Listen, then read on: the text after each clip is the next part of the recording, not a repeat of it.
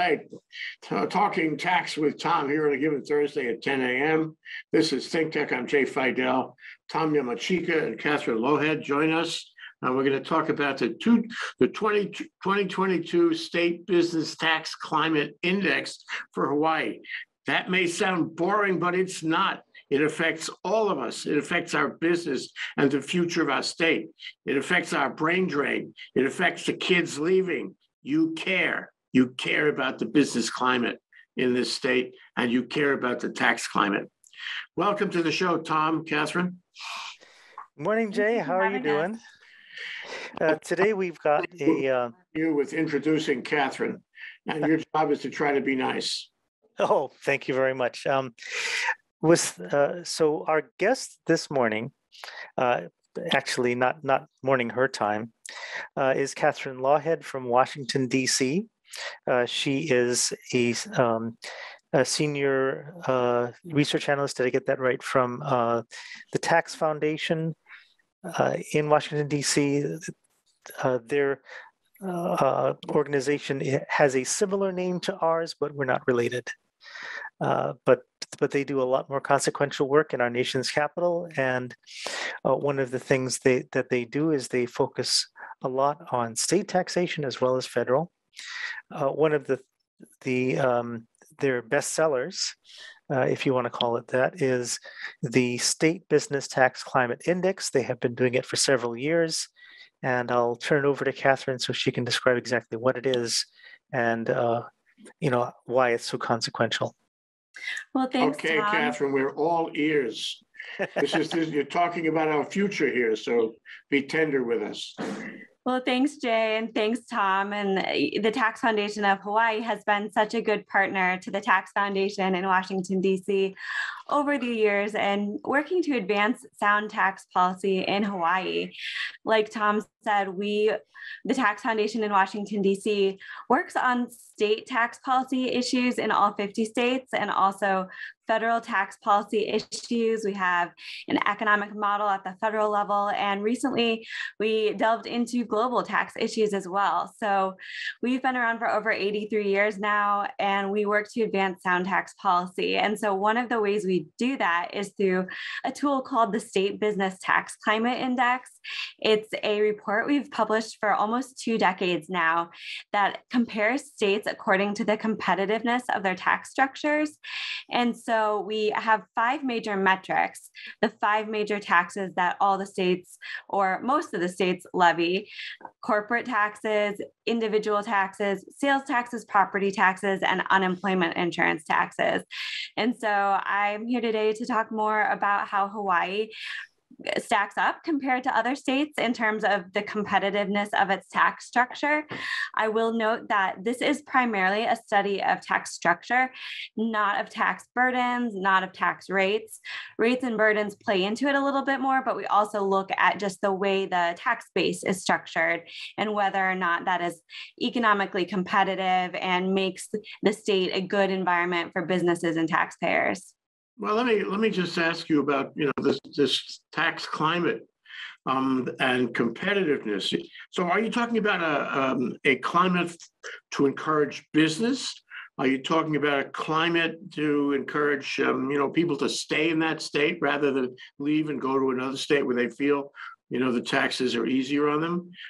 Or are you really just simply comparing each state against all states and making a comparison about how that climate,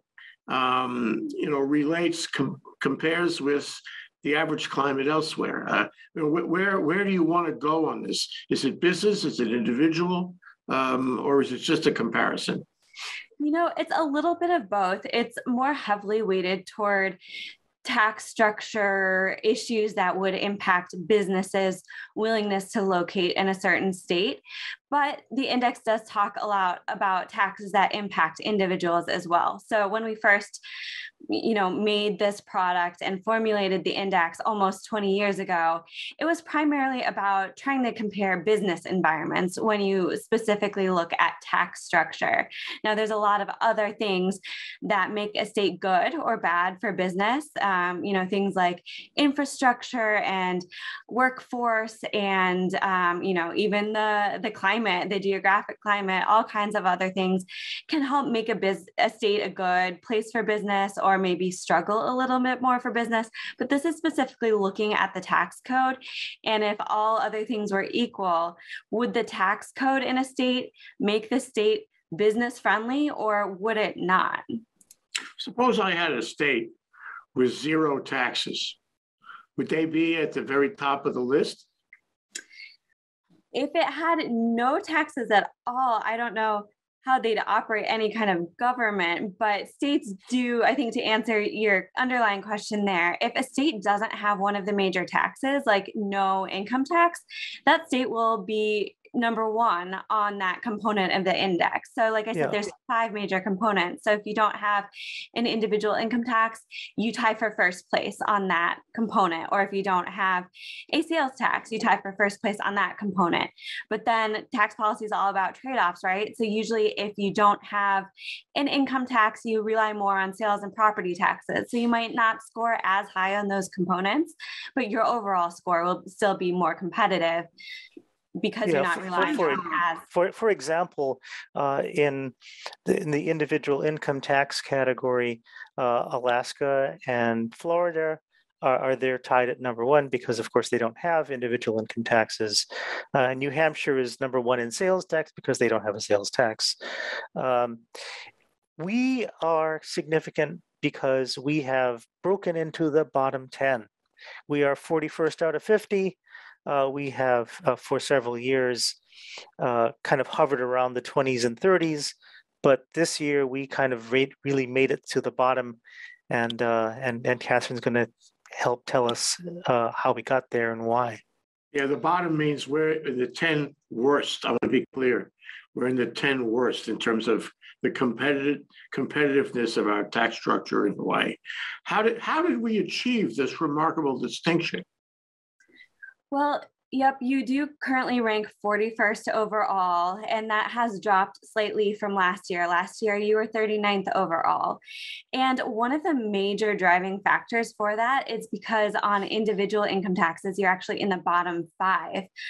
As you know, you have the second highest top marginal individual income tax rate in the nation of 11% after only California at 13.3%. And in Hawaii, though, that 11% top rate kicks in at only $200,000 of taxable income for a single person and $400,000 for a married couple. And so that kick in is lower than in any other state. So you have very high income taxes. The brackets aren't indexed for inflation. So in a year like this, where we've seen more inflation than we have in 40 years, you might fall into a higher bracket and you might not normally get hit by that top 11% rate, but this year you might because your nominal wages could have grown, but your actual purchasing power might not have grown along with it. So that's one of the things we'd really recommend Hawaii look at changing. But ideally, yeah, it is that individual tax component where the state struggles the most. You're kind of more in the middle of the pack on the other components like corporate income taxes and sales taxes, property, not quite as bad there. But one of the reasons you've dropped a little bit is because other states have gotten a lot more competitive. Last year alone, we saw 16 states either enact or implement individual income tax cuts, whereas I know Hawaii had been talking about the idea of an increase, but really only 2 states, well, New York and DC, were the only ones to enact individual income tax rate increases last year. And so the trend is toward more competitiveness, and Hawaii, by staying still, has kind of fallen. And then you did see your unemployment insurance tax rates rise a little bit last year. Now I know they were scheduled to rise more. They would have gone all the way to Schedule H, which is the highest they could possibly be. The legislature froze that at a slightly elevated level, but prevented major tax increases, which is good, but they still went up. So that's one of the things that hurt you on the unemployment insurance tax component and then hurt you overall. How should we feel about this, Katherine? I think just a sense of urgency that other states are trying to get more competitive. Hawaii has some unique challenges, just being not in the mainland. So you don't have quite the same situation as a lot of other states, and you have kind of unique hurdles to get over. And so I think using that as even more reason to say, look, people are going to be less likely to come here, and more and more people might leave if we don't make it more of a taxpayer-friendly place. I know a lot of people feel like they have been priced out of living in Hawaii, and they've had to find other places to live and work because it's just not affordable anymore. And I know that's not what the state wants. And obviously you depend quite a bit on your tourism sector.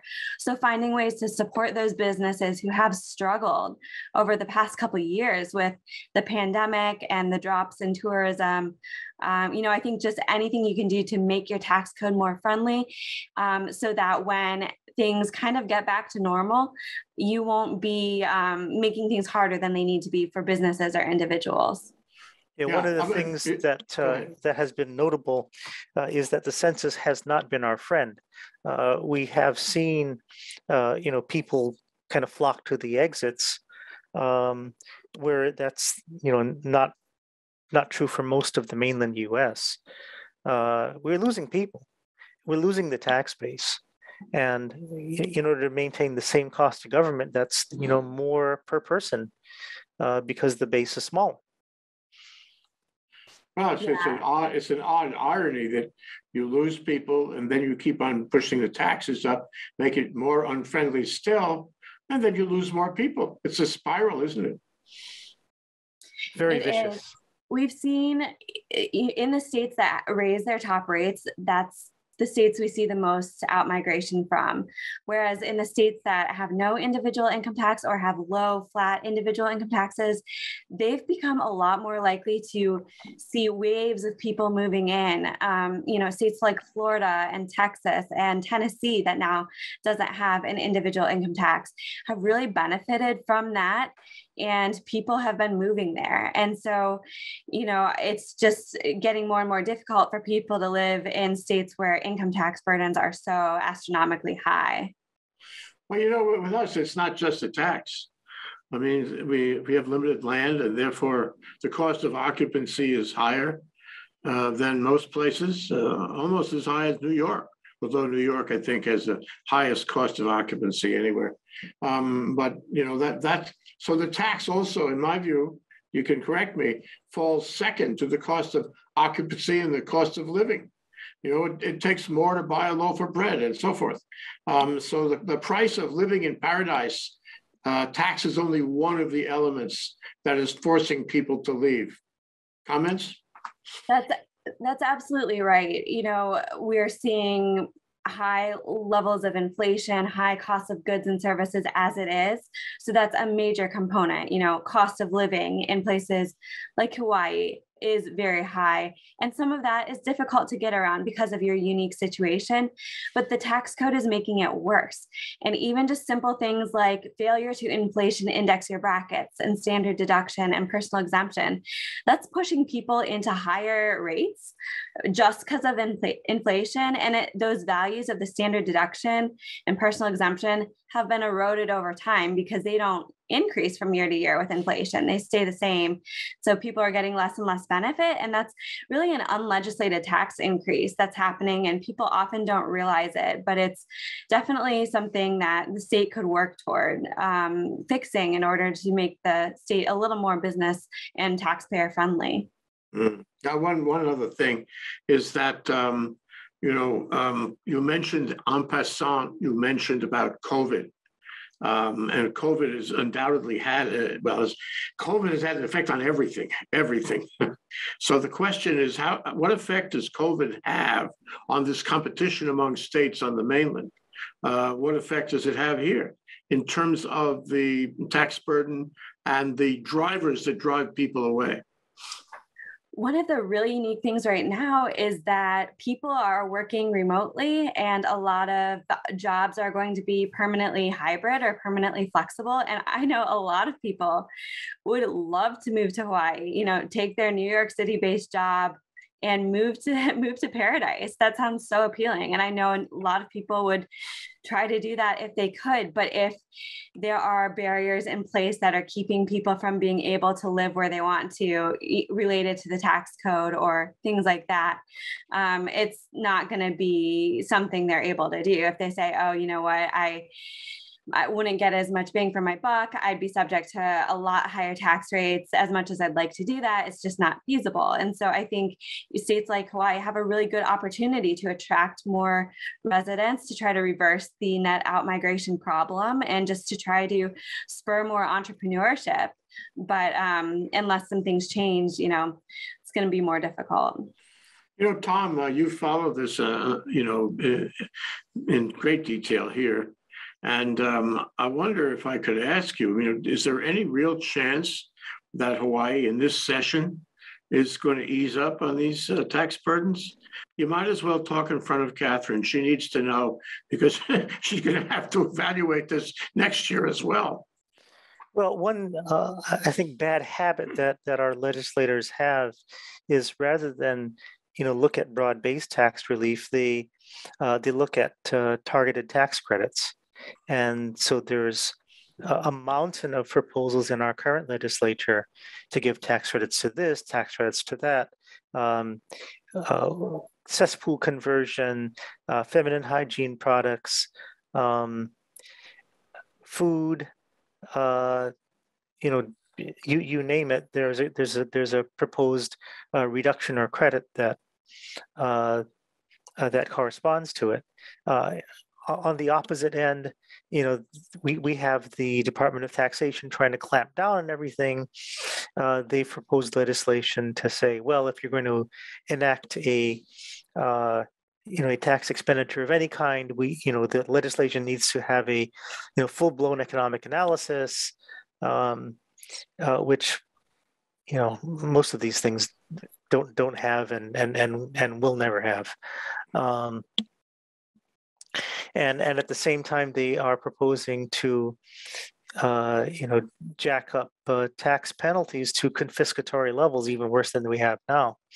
So we are hoping that, due to the upcoming elections or otherwise, people will have, some, sense of realism and they'll shy away from the stuff that's really terrible, and there's a lot of it. So hopefully we can, get. Katherine, Tom's comments suggest two things I'd like to inquire with you about. One is it's very it's not a metric. It's more of a qualitative thing. But if you get the feeling the state government is being mean, confiscatory, for example, on penalties, and raising penalties to astronomical rates higher than anywhere else, you get a kind of feeling about the attitude that we have. That means the legislature, the tax office, governor, whoever is involved. I know that's a qualitative rather than quantitative thing, but does that play into how well a state performs under your kind of analysis?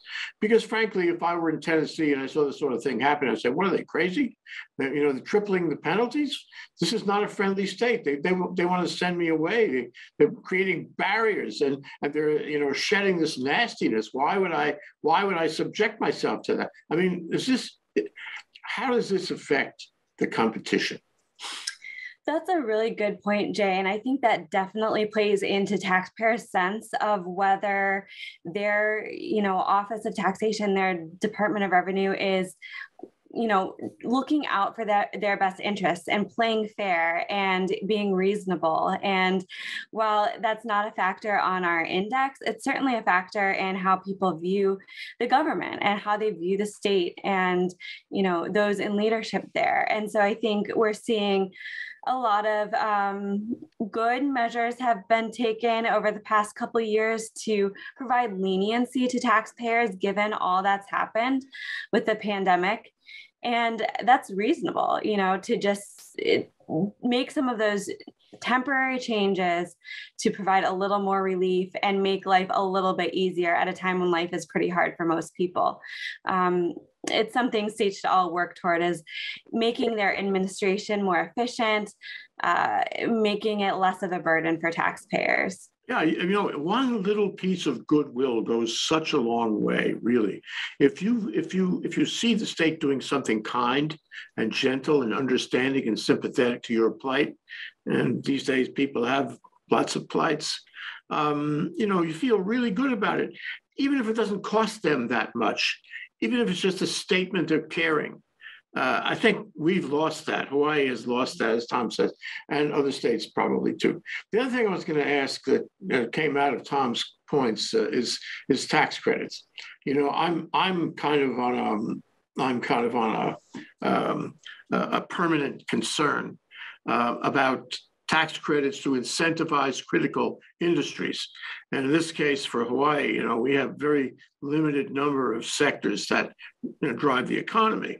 One of the sectors they've been talking about since statehood is trying to create a technology sector. Every governor talks about it, and so many people in the legislature talk about it. But nothing really happens. We had a tax credit for tech investment back for about 10 years in 2000 to 2010, and it sunsetted early. I mean, they killed it. I personally believe that when you have a targeted tax credit towards something that builds the economy, you're actually creating a greater tax base. And therefore, that should be a positive. How does the Tax Foundation feel about that? Yeah, that's a really interesting point you bring up. And we actually have a study that looks at exactly what you're saying. It's called Location Matters. And it basically takes 8 different model firms across 8 different industries and plants them in different states and shows about the effective tax rate they would have in each state. And so you can see that some industries are very heavily incentivized and have negative effective tax rates because Hawaii is really trying to lure them with credits. Meanwhile, your manufacturing sector is hit the hardest, and you unfortunately have the worst environment for labor-intensive manufacturers. Capital-intensive manufacturers really struggle there because of the underlying tax code, because of things like sales taxes. The general excise tax applies to machinery and equipment and office furniture, all kinds of things. And so more than incentives, a much better incentive to do business in Hawaii would be to just have a tax code that doesn't penalize some businesses so much more than others, and having a good broad base, a base that makes sense, and lower rates, and just a more reasonable environment. So no matter if you're a tech startup or a manufacturer or a data center, that you have a good chance to succeed in Hawaii. One last point on that, though, Katherine, is now you're looking at all 50 states, and you see them compete on this. Whatever they do to be kinder, gentler, and more caring, concerned about business and individual quality of life. So if I have a state which is that way, which is kinder and gentler, does it work? Does it work? Does it really incentivize people to come to that state? Does it really incentivize businesses to move and invest into that state? Do you have a handle on that? Do you have a metric on whether it really works? We see in-migration into states with competitive tax codes. Every year, the states that perform well on our index are states that enjoy plenty of new residents, new business startups. We see GDP growth in those states. And so having a competitive underlying tax code is one of the best things a state can do to say that we are welcoming to businesses. We want people here. We want entrepreneurship, and we want, to better the quality of life here and the standard of living for everyone. And so there are simple things the state can do, little structural provisions we point out in the index that are working against the state.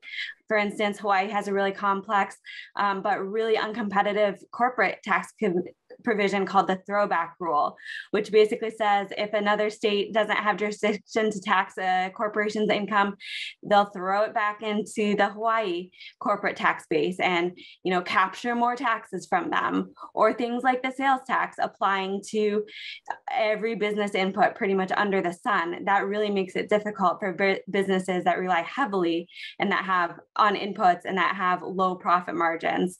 So there are reasonable things that the state could do to level the playing field and make the code more neutral.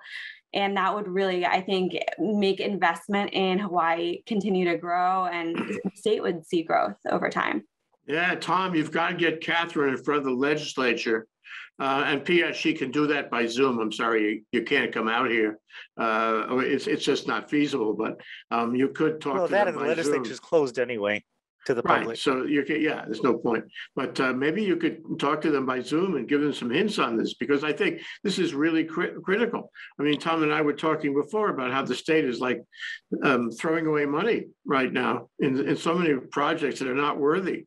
They really got to straighten that out and find a way to be more amenable to bring competitive businesses out here, even in the time of COVID. So, would it help, for example, if somebody like Katherine testified, Tom? Oh, I'm sure it would. We got to, find a good measure for her to testify on, and hopefully her schedule can allow for that. I would love to do that. Yeah, that would be important. Can you just so that people can see the perspective here, can you name the bottom 10, the ones where Hawaii is at, and the top 10, the ones who have successfully, created kinder and gentler tax codes? Yeah, the top 10 and bottom 10 states on the index. Is that what you're asking? Yep. Yeah, so the top 10 are states like, let's see, I don't have the list in front of me right this second, but I think Wyoming, South Dakota, Alaska, Florida, Montana, New Hampshire, Nevada, Tennessee, Indiana, and Utah. And the 10 bottom are, in order of nastiness, Hawaii, Louisiana, Vermont, Arkansas, Minnesota, Maryland, Connecticut, California, New York, and last, New Jersey. Thank you, Tom. Well, let me ask you an overarching question, because right now it seems to me that a lot of the fundamental principles of our country are in discussion and may change in a political or social transformation. Do you think the federal, in a perfect world, Katherine, do you think the federal government could step in and even the score? Could the federal government have an effect on all of this and avoid, do things to avoid, the disparity? That's a really interesting question. I think it's rightly up to states in our system of federalism to design the state government that they want and to, have little experiments in governing, and that fosters competition. And I think overall, we don't want a uniform system with a lot of mandates coming down from the federal government. But I will say the federal government provided states tons of money in the American Rescue Plan Act, the CARES Act, other federal aid. And so it's really up to states to use that money wisely and to use that in ways that will benefit states for the long term. One way Hawaii could use it would be to replenish the unemployment compensation trust fund and to try to stave off further UI tax increases in 2023. There are things states should do to use what the federal government has done to make their environment more pro-growth and better. And I think we see a lot of states kind of trying to, throwing up their hands and not knowing what to do with this money. And it's really important that states use it wisely. It's not always going to be there, and we're not always going to be in this place where there's a huge federal handout. So I think it's important for states to take that and make it work to their benefit. As we go down the path here, the federal government collects more taxes relative to the entire, national tax burden, and the states, seems to me, collect less taxes, less a portion of the pie. So then the federal government winds up, giving all this money back to the states, hundreds of millions, billions back to the states. And then it falls on the states to distribute that money. It's sort of like, the federal government is collecting it for you and then returning it to you so you can distribute it just as if you had collected it in the first place. But the problem is that some states don't do a good job at distributing it. Tom and I have talked about this in the past. So you get hundreds of millions of dollars and you leave it on the shelf. You don't spend it at all. You spend it on the wrong things. You spend it slowly. You have bad tax policy, and you're distributing a lot of money that comes from the Fed, or you're not distributing at all, and therefore, subverting the Fed policy on that. So my question is, can you, should you, will you include a metric in this examination about how well a given state does in distributing federal funds? That's something we have looked at and analyzed in different blog posts that we've written on our website. So you can go to taxfoundation.org to talk about or to see how we recommend states use that money. One of the top being to replenish unemployment trust funds and pay out current benefits, because those are allowable uses that will prevent future tax increases. But the index is mostly something that tries to be consistent from year to year. And so we do try to keep it on basic structural things that states will either do well or poorly from year to year. And so we don't change it for any given situation necessarily. We update it as the landscape changes. For instance, when the Wayfair decision came down on remote sales taxes, we updated the index to account for that and for how states handle that. And this year, I think it was convenience rules, one of the uncompetitive tax provisions some states have that is making things especially bad during the pandemic. But overall, it's supposed to be kind of a consistent metric, so you can see how you've gotten better or worse from year to year. Okay, there's a viewer question that came in, and the viewer question is, why does Hawaii choose not to be competitive? And let me kind of react to that first, and then maybe the two of you can jump in. I don't think it's so much a choice not to be competitive, but I think we care about other things, and we don't care so much about the competitiveness of business so much as we care about paying for this thing or that thing. This program or that program, and we're horrible at it, as evidenced by maintenance backlogs at several of our schools, our university system, our other state facilities, our airport has drawn lots of criticism. We in this space talked, I think, a couple of weeks ago about pots of money that the federal government has made available to us as a state that we've just left on the shelf. This was a big problem also, about 5 or 6 years ago with transportation funding, Clean Water Act funding, and other things. So, and also with the Department of Education, not spending the effort to pull in special education monies that are available. We've got a lot of things going on where we're just not using the money we have properly, and legislators are trying to keep up with that, as opposed to choosing to be uncompetitive. Yeah, yes, maybe it's just they're just not aware of the issue, not focusing on the issue. Well, we're about done, out of time, Catherine, but I just want to distill something that I think I've learned from this discussion. And that is, unless our legislature, unless our state government takes some steps to make us friendlier, your next report looking to next year will move us further down on the chart because other states are doing better. And so if we don't pay attention, we're going to be less competitive and lower on the scale. Am I right? That's right, Jay. Yep. We expect to see more states enact new income tax cuts this year. And I also know that the unemployment insurance tax increase that's pending for 2023 is a big threat in Hawaii. And if nothing is done, that would probably reduce your rankings even further, just as more states are trying to get more competitive. So I don't want to see Hawaii drop any further, but unless something is done this year, I wouldn't be surprised if that does happen. Thank you, Catherine. Tom, it's up to you to summarize, close, and provide an effusive thanks to Catherine.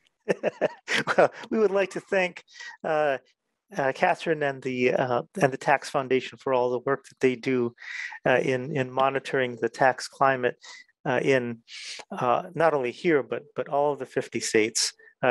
Katherine has had the good fortune of being assigned to Hawaii among her portfolio of states, and we really thank her for appearing on ThinkTech Hawaii today on the Talking Tax Show to share her wisdom and that of her organization. Well, thank you, Tom, and thank you, Jay. It's been great to be with you. Thank you, Catherine. Thank you, Tom. Aloha.